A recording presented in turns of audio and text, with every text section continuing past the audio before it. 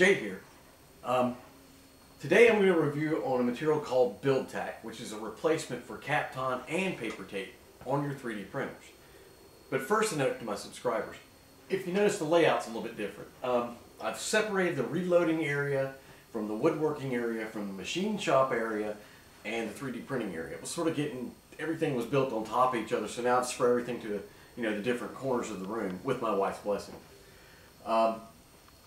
And also, the eye problems I've been suffering for the last year. If you want to, if you care, you can look back. If you don't, just keep watching the video.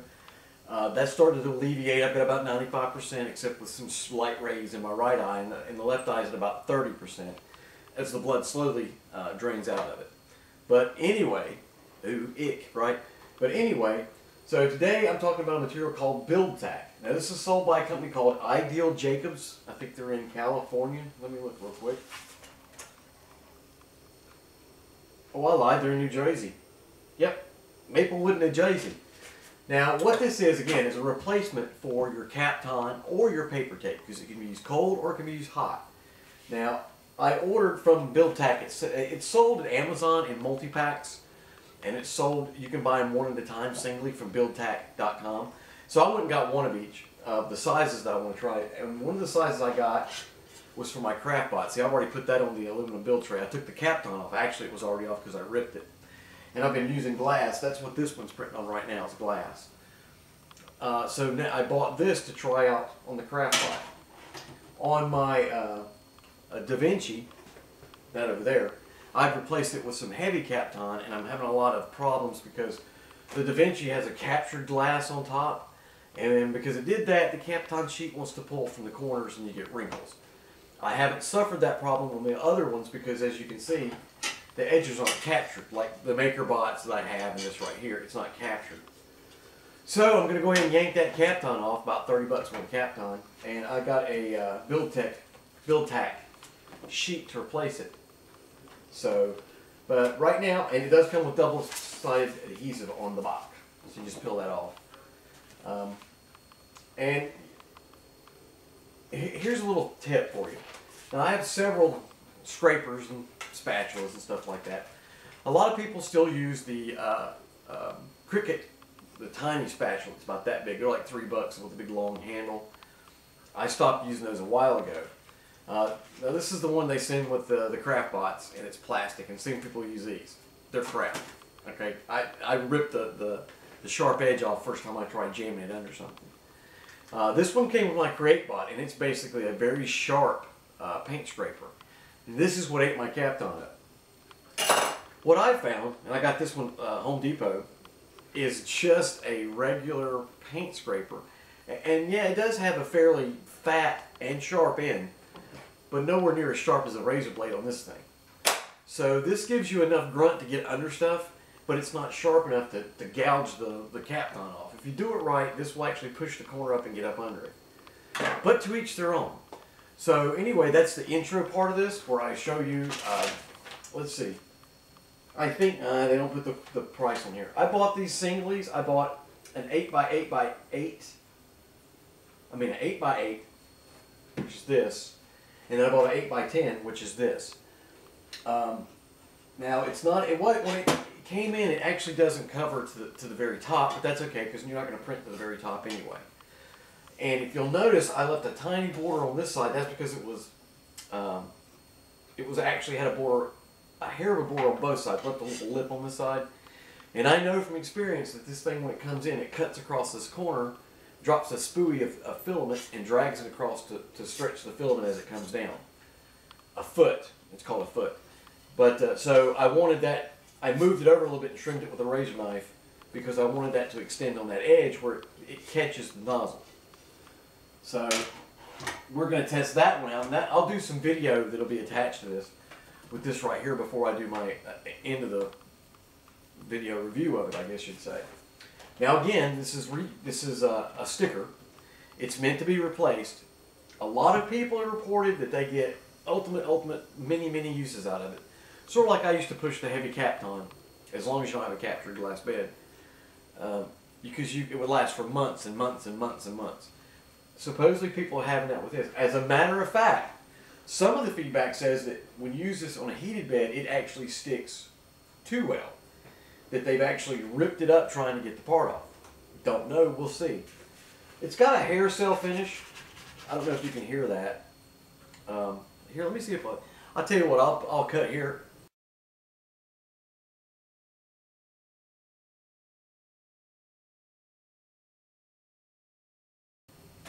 And put some pictures in.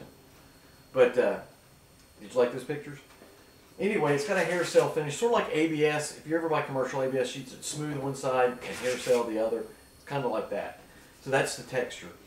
It's got to feel a lot like, 20 thousandths or 10 thousandths thick ABS is what it actually feels like.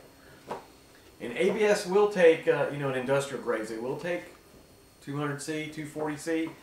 Supposedly they're using these things for printing in nylon and everything. I don't know. PETs.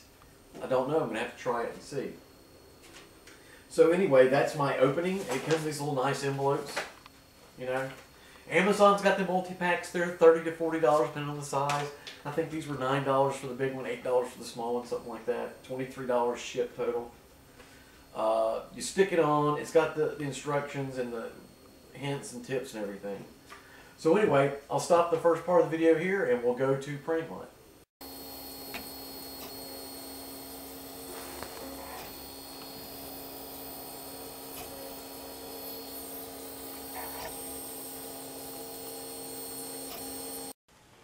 And here we have our first build on our BuildTak replaceable textured build plate.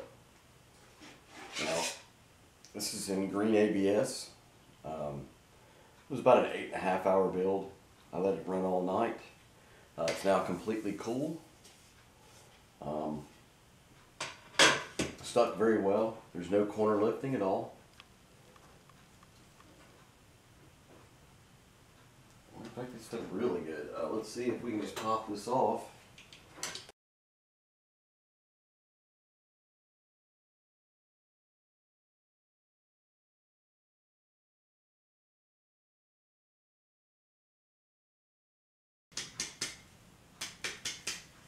Oh, there it comes. Alright, let's look at the build plate. Let's see, I don't see any deep scratches. I do feel a little bit of a pressure ridge where it's pulled up. It's just sucked up a little bit slightly. Now I'm wondering if, like Kapton, if once you heat it, if it goes back down. So far, except for this, the ding I got, and you can see it dinged all three places when it was doing the build leveling. And that's because you got to get that nozzle, which is hot, and you got to get it there and play with it, and get that thing set. Let's see. It does leave a nice, fairly matte texture on the bottom of the part. Let's see.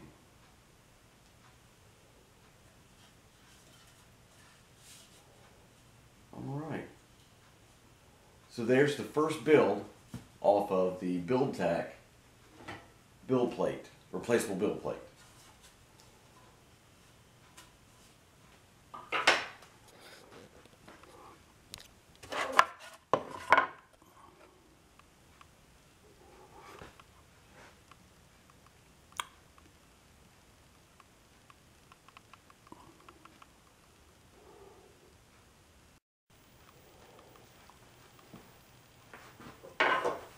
So, what's the final verdict?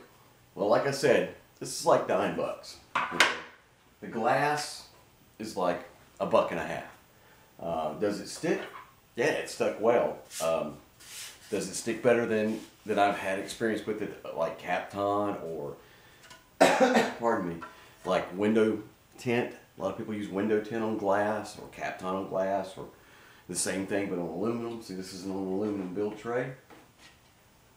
I spun one of the nuts off. Anyway, so this is on aluminum build tray that it's stuck to. Short term, it did well. I don't know how it's going to do long term. Not only that, but it is fairly expensive. Kapton is almost that bad, but you can get it, you know, in the real thin stuff like 1 mil, 2 mil, you know, for a pennies probably. I don't know. You'd have to divide up how big your build tray is and what it costs you. So anyway, BuildTak right now as it sits, I give it a 8 out of 10. It does work. It's got a nice texture. Unlike the Kapton in glass, it leaves a matte textured finish. It's easy to stick down. It goes on a lot easier than Kapton. Kapton's a little pain in the butt to put on because it's so thin. I'm going to ding it because it did ding a little bit when I was doing the bed leveling. And you know, everybody's like, oh, that's a noob mistake. Well, I mean, this is for noobs, you know, or professionals or amateurs or whatever. But so, you know, you got to look at it that way. Also, I can see and feel a little pressure ridge where that part printed at. So that makes me wonder, you know, is it going to set back down once it gets warm, or is it going to be there forever? And you know, if I do another part, it's going to have that on the bottom of it. So this is Jay. Keep on printing and have a great day.